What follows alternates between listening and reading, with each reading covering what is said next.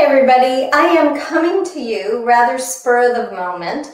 So I've tied up my big shirt and I'm going to show you a little something about goblet squats in bone boot camp. So one of the things we have to keep in mind is that anything that I show you is not meant for a regular gym customer. It is meant for someone with osteoporosis and even osteopenia, because more than 50% of fractures happen in people with osteopenia.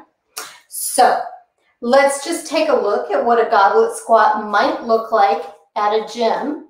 And you're not going to see my bum all the way down, sadly. I'm actually going to move the camera. So at a gym, you might see me do a goblet squat like so. Now you might think that my back is fairly straight here. It's not. That is a tucked tail. That is compression in my lumbar spine.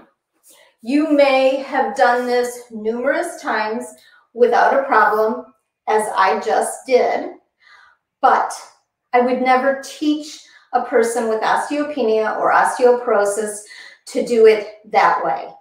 That is not, it's not considered something that that would be defensible for me to have done. That's how I'll put it to you.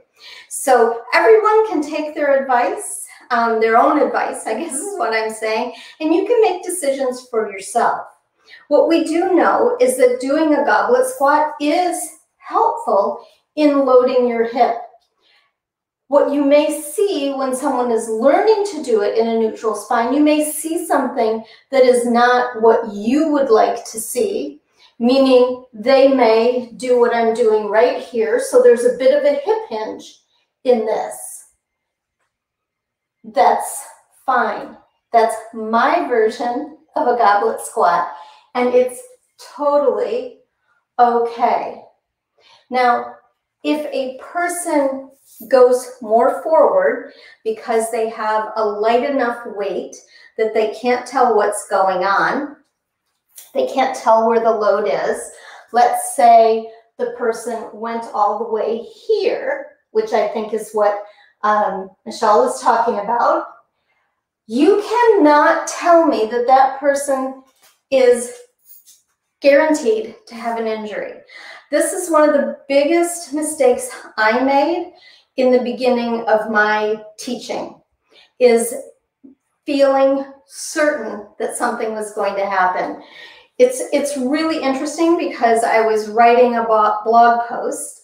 I was inspired to the blog post by Jules Mitchell, who is a fabulous researcher who has a book on the biomechanics of yoga.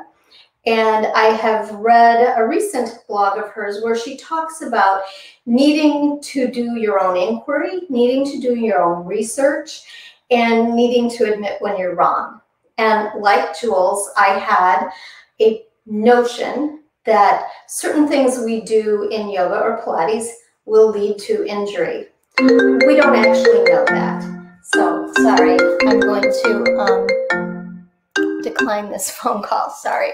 So we don't actually know that. And a case in point would be that I have been teaching movement and Pilates to a gentleman who is 70, and he does his push-ups in a way that I sort of shudder at. And I think, oh my gosh, that's going to cause an injury. Yet he's been doing it for probably 55 years of his 70-year-old life. He's never had an injury, and he's probably the most fit 70-year-old I've ever seen. So we can't say that what we see predicts injury. We really can't. And the biggest benefit out of movement is I would love for all of you to be strong in every range of motion.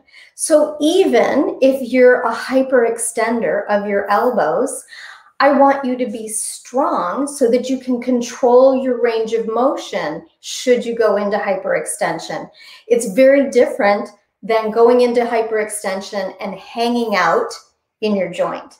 So I'm going to go with the thought that we don't have to do anything. I apologize. It would be nice if we could all take a breath and not make assumptions, number one. And number two, know that we meet everybody where they are on their journey, and we slowly bring people to what might be the cover of a fitness magazine, maybe. But the point being, you don't need to be the cover of a fitness magazine. None of us do. We need to be functional. Function is the key to everything. So my heart sank a little bit. I just want to bring to you the notion that we all are going to look different. We are all going to learn how to hip hinge. We are all going to learn where the cue works best for one person versus another. One of the things I talked about today was that for some people, my cue in Bone Boot Camp before you come up in a hip hinge is to find your hamstrings. We might even scratch them. We might bend and straighten. We might act like we're going to think about the imagery of flicking your heels behind you before you come up out of that hip hinge. For some people, that's not the cue that works. I've been having a lot of success with people with low back pain. Recently, I've been really making sure that we cue grabbing the clutch purse. So if your barbell or bar or kettlebell is out here, grab that clutch purse. In the weightlifting world, it's called packing the shoulder. I don't like the connotation of that. I really like the clutch purse because you get a little external rotation. And when you come up, your upper back is alive and really helping you, and you're less likely to dump into your lower back. But we also have to cue, yes, getting the hamstrings on. But today, I realized that we needed to cue more of the upper body. So everyone is different, and I wish everyone could have a private with me or with somebody else. But when we do group learning, we take it one step at a time slowly, and we keep people safe. And I promise you, when you're working with low weight, if you end up out here and you didn't hear my cue to keep the weight close to your body, you might feel a little something. But we are not progressing in weight so quickly that you're going to be irreparably damaged. So anybody who has questions, you can post in this group and share what your form looks like and ask for feedback. And so let's all just be really respectful of each other's situation, that this should be a zone of comfort and ease and a place where there's no judgment. So thank you, and have a wonderful long weekend if you're in the United States and celebrating Thanksgiving.